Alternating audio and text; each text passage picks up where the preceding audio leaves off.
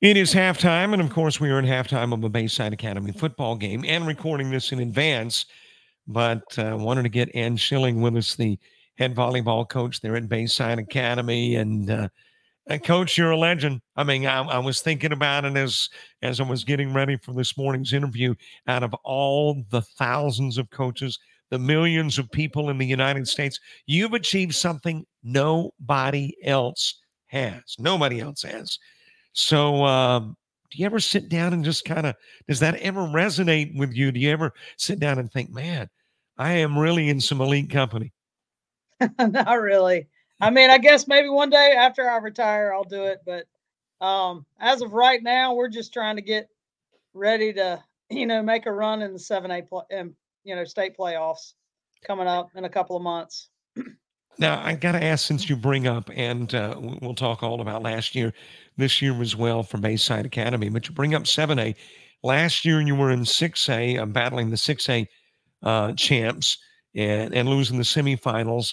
So, despite a loss, you still have to progress onward as far as moving to the next level classification wise. Yes, yes. We got enough points almost from the year prior state championship. We got 4 points. All we needed then was a half a point, and as soon as we made the super regional tournament, we were there in 7A. So we knew it. So but we're going to embrace it and embrace the challenge and see what we can do. I have never delved into this formula that takes, in this particular case, a 3A and eventually puts them into a 7A. But I mean, does it take a degree in physics to understand it, or is it a rather simple process? Yeah, it's not that hard. It's a point system, and once you achieve the amount of points, it's 4.5, then you move to the next one. And the good news is we can't move up anymore. We're 7A. We can't move up anymore. So only thing we can do is stay or move back down. Well, here's the bad news. If they made an 8A, you'd have to move up probably. But there is Well, no 8A in Alabama. yeah. So I mean, it's always a good thing to have to move up because that means you're being successful. Now, I'll be honest, I do wish we would have been able to pull off that 6A state championship last year. Because if you're going to have to move up, I don't, you don't want to move up and lose, but we did get one 6A. And, so now we're going to try to get in the mix to compete for 7A. all right, so you are doing something this year that has not been done in 20 plus years with you as head coach at Bayside Academy, and that's come off of a non state championship year. Has it been any different from a preparation standpoint or a psychological outlook standpoint where your team is concerned this year as compared to the previous 21? Yeah, it's definitely different. We, I think the kids it was just uncharted waters and, just trying to navigate through that and kind of talk about things and, kind of, you know, maybe kind of, you know, let them kind of spill their guts on, kind of how they felt and things like that so we can kind of move on. Because if you don't, it's going to probably creep back into your season at some point. Um, but me as a coach, I just couldn't wait to get back in the gym because I always want to rectify that loss, and it had been uncharted waters for me and as well, and it'd been 21 years, so but we've been very fortunate, to be able to win that many in a row and over this span over 5 classifications in the streak, and we've won 6 classifications, and it's just all surreal. But we, like I said, it was a little bit different. I mean, their mindset I think was a little bit different, and you just have to get them, kind of reverting around to, hey, yes, we can do this, and we're going to get out there and compete, and yes, we're going to have to play teams and win. I mean, we play these teams anyway, but we're going to have to beat these bigger teams when it matters. So, but we can do it. Has it, in an odd kind of way, taken a little pressure off because you've heard year in, year out, especially after, I guess, the 18th, when you took over the national lead from the standpoint of winning state championships consecutively. So you heard that there was pressure applied. I mean, does it take a little bit of that pressure away? Oh yeah, I mean, it does. But I kind of learned to just kind of roll with it. I think for the kids, it definitely did. You know, I think they can hopefully play more freely and you know just not worry about that little entity out there. So yeah, I do think that it does take some of the pressure off, but um, I didn't mind the pressure. There are hundreds of volleyball coaches, and many of them, most of them, never get to a championship game in their career. You did it. You've done it now 22 times, winning 20. Well, actually, got to the semis last year. So 21 times to the state championship. You get to the semis last year. And you know how many people who would envy just getting to the semis? You get to the semis, and that's an off year as compared to the last couple of decades. So put a finger on that one thing, if it's possible, that makes your program different. I think I mean, we really try to mold these kids into good people and good, not just good players, good people, and just I think our program is just built on a lot of love and respect for each other, and I do think we also try to every year you have to win differently, and I think we're able to figure out the ways, the important things that we need to do in order to win. Um, and we always put God first, and I think that's huge in our program. And I can't explain it. I mean, there's also been 7 other state championship that we've won since I've been here, but weren't in the so-called streak. So it's really 28. Wow. To be honest, is crazy.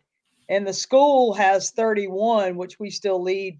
I think the HSAA and championships won. So we've been very fortunate here to be able to do what we do. But like I said, it's whole person. It's putting God first. It's a multitude of things. Just believing in each other.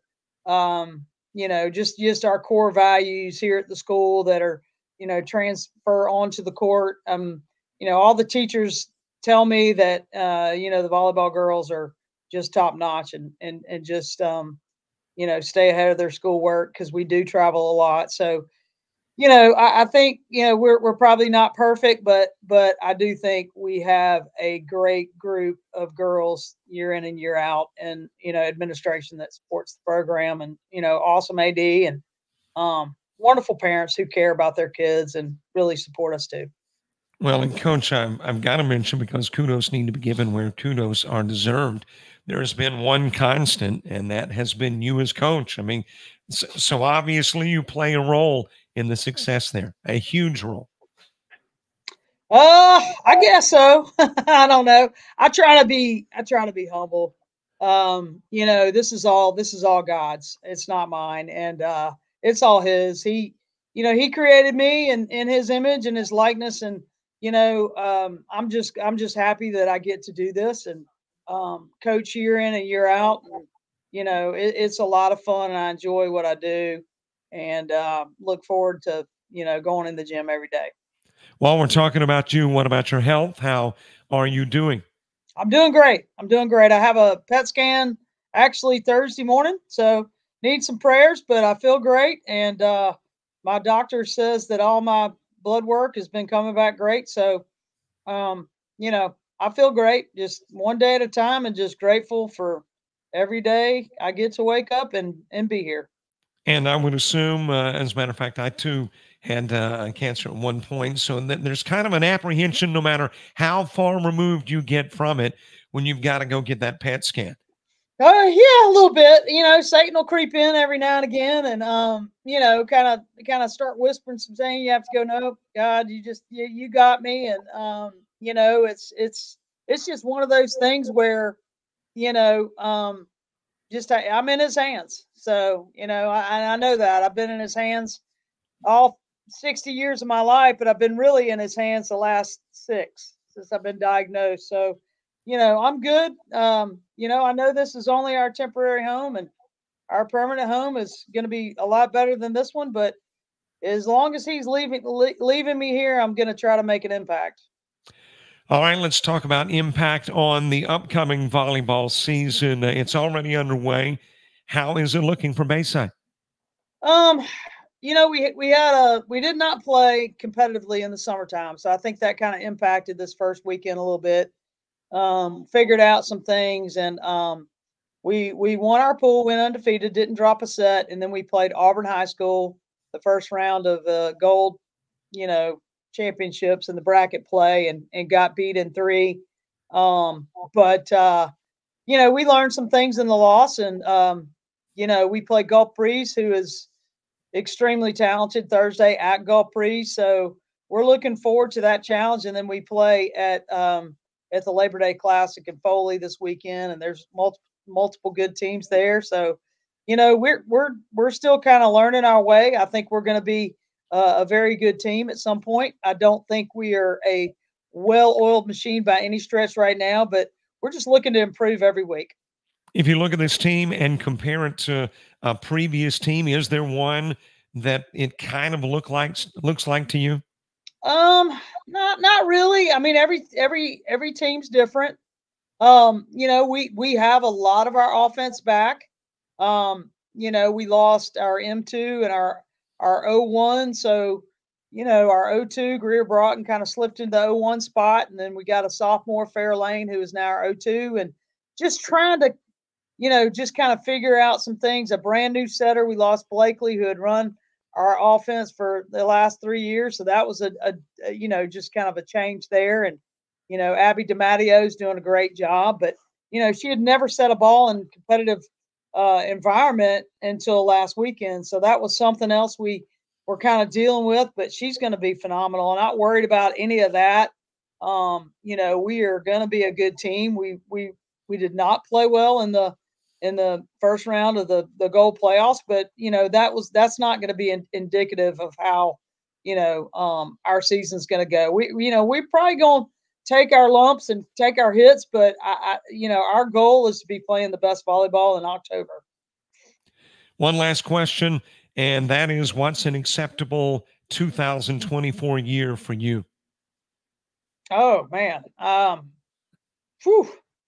Well, of course, our goal never changed. We won a 7A state championship, but the reality of it is it's going to be really tough. It's going to be tougher than 2 years ago in 6A. So, you're just dealing with bigger schools and, a lot more depth. I'm not saying we cannot do it, because we certainly can.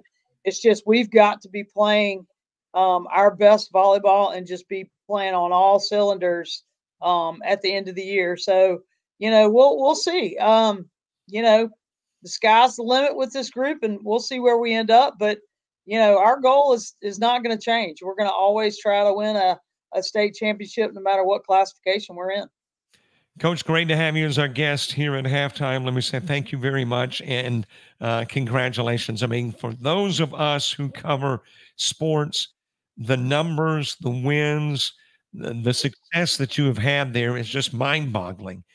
So congratulations on all you've done at Bayside, and thanks for being our guest at halftime. All right. Thank you so much, Robert, for having me. Go Admirals.